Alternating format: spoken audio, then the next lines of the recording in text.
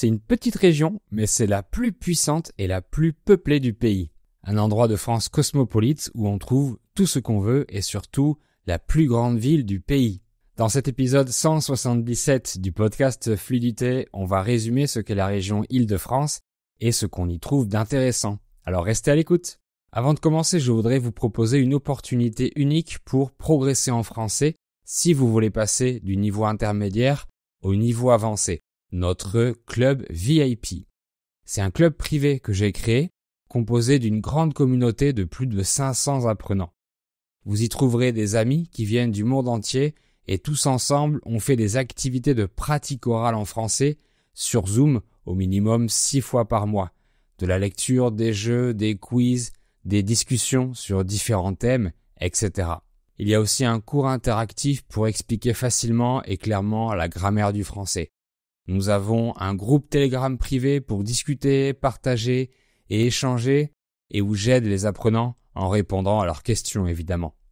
Le club VIP, c'est aussi des ressources et des contenus exclusifs. Vous êtes tous les bienvenus au club VIP, cliquez sur le lien dans la description pour avoir toutes les informations et vous abonner. Bonjour à tous et bienvenue dans ce nouvel épisode.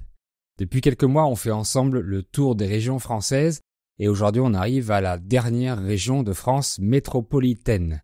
Quand on dit la France métropolitaine, c'est la France qui se trouve sur le continent européen et elle est divisée en 13 régions. Mais ensuite, il y a d'autres territoires français sur les autres continents qu'on appelle des DROM, départements et régions d'outre-mer. Si vous voulez, dans les prochains épisodes sur les régions, on découvrira les 5 territoires d'outre-mer qui sont la Guyane, la Martinique, la Guadeloupe, la Réunion et Mayotte. Mais pour cet épisode, on va parler de la région Île-de-France. Alors, ce n'est pas une île, c'est-à-dire que ce n'est pas un territoire qui est entouré d'eau, c'est bel et bien une région au milieu de la France. On l'appelle aussi la région parisienne puisque c'est là où se trouve Paris. Donc géographiquement, elle est autour de la capitale. Elle est sous-divisée en 8 départements ou territoires, l'Essonne, les Hauts-de-Seine, la Seine-et-Marne, la Seine-Saint-Denis, le Val-de-Marne, le Val-d'Oise, les Yvelines et la ville de Paris. C'est la deuxième plus petite région de France, mais c'est la plus peuplée avec 12 millions d'habitants, ce qui représente 18% de toute la population française. Donc c'est la région qui a la plus forte densité, où il y a le plus de gens par rapport à la superficie. Plus de 1000 habitants au kilomètre carré. Et rien qu'à Paris, il y a 2 millions d'habitants, ce qui fait 20 000 habitants par kilomètre carré. L'une des plus fortes densités au monde. Pour moi, c'est trop parce que j'aime bien avoir beaucoup d'espace. Là où j'habite, il y a seulement 60 habitants au kilomètre carré. Au fait, j'ai fait 3 épisodes sur la ville de Paris et son histoire.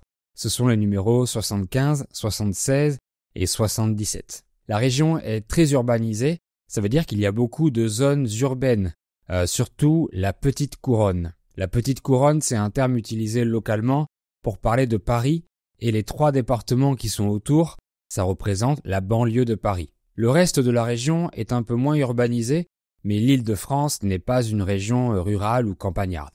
Les habitants de l'Île-de-France s'appellent des Franciliens et des Franciliennes, et vous entendrez souvent ce terme si vous écoutez des actualités par exemple. Dans la région, la population est également plus jeune que la moyenne nationale, un habitant sur 4 a moins de 20 ans. L'Île-de-France accueille plus d'immigration que la moyenne, 12% de sa population vient de l'étranger. C'est logique puisque Paris attire beaucoup de personnes du monde entier, c'est là où il y a le plus d'opportunités de travail pour les personnes qui viennent vivre en France. Et surtout, ce qui fait sa force, c'est qu'elle produit environ 30% du PIB français, du produit intérieur brut.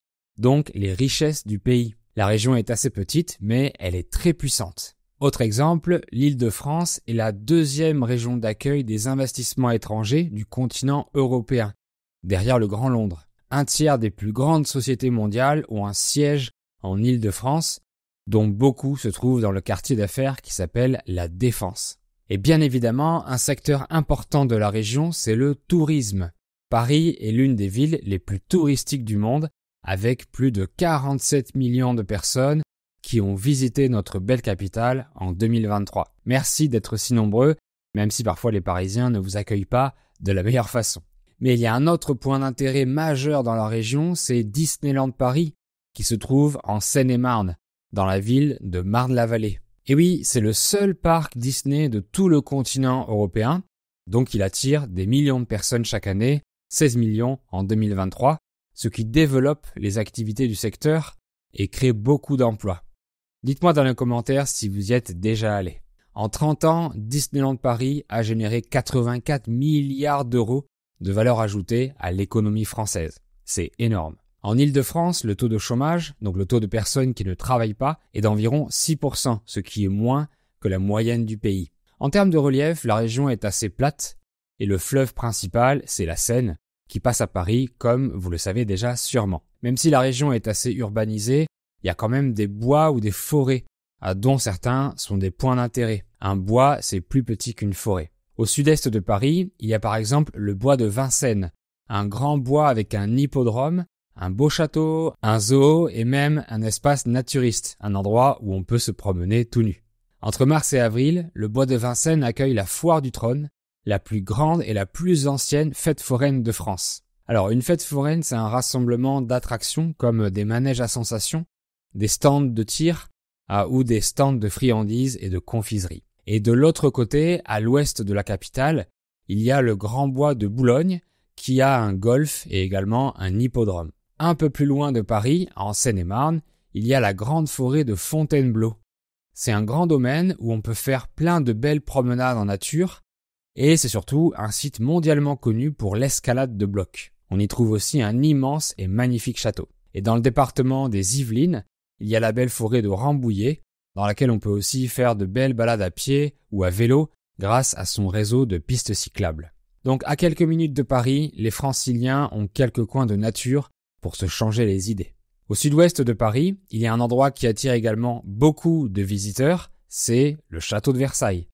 Le majestueux et magnifique château où des rois de France ont vécu. J'en ai dédié un épisode complet pour tout savoir sur cet endroit incroyable, c'est le numéro 56. En Seine-et-Marne, à 50 km de Paris, se trouve un autre château somptueux, c'est Vaux-le-Vicomte. C'est lui qui a inspiré le château de Versailles. C'est un chef-d'œuvre de l'architecture classique du XVIIe siècle, créé par les plus grands artistes de l'époque, comme Louis le Vau, l'architecte de Louis XIV, et André le Nôtre, le jardinier du roi, qui a créé ces magnifiques jardins à la française, comme à Versailles. Il propose des visites aux chandelles en été, des visites costumées et plein d'autres animations, ça a l'air génial.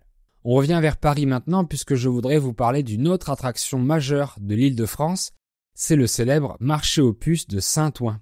Alors le marché aux puces, c'est le nom du quartier où se trouvent plusieurs marchés. Ce sont des marchés d'art et d'antiquités et c'est la plus grande concentration de brocanteurs et d'antiquaires du monde. Ce marché aux puces attire plus de 5 millions de visiteurs par an. C'est très grand et il y a de nombreux stands ou de nombreuses boutiques. C'est une expérience typique à faire à Paris, une promenade riche de surprises et une mine d'or pour les amateurs de vintage ou d'antiquité. Il y a une autre expérience typique à faire au sud-ouest de Paris, ce sont les guinguettes du bord de Marne.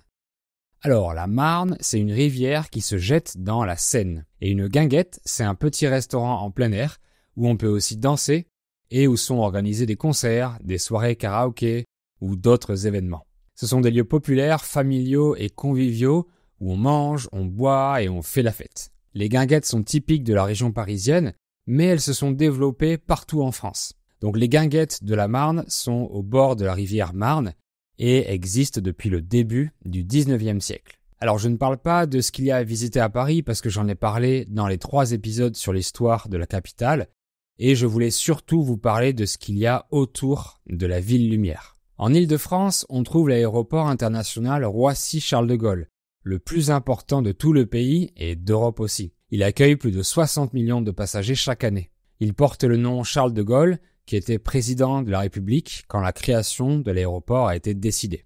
Et Roissy est le nom de la ville où il se trouve, au nord-est de la capitale. Il a été créé pour désaturer l'autre grand aéroport de la région, l'aéroport d'Orly, qui se trouve au sud de Paris.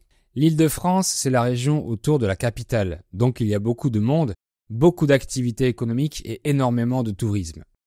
D'ailleurs, les transports en commun commencent à saturer et les Franciliens mettent énormément de temps pour aller travailler, même pour faire de petites distances. Donc il y a un grand projet en cours pour pouvoir agrandir l'agglomération de Paris et pour augmenter les transports en commun. De nouvelles lignes de métro sont en cours de construction, mais tout cela prend du temps. Donc c'est une région riche et pleine d'opportunités économiques, mais ce n'est pas le meilleur endroit pour vivre au calme, en pleine nature. Voilà pour ce résumé de la région Île-de-France. Merci beaucoup d'avoir suivi cet épisode.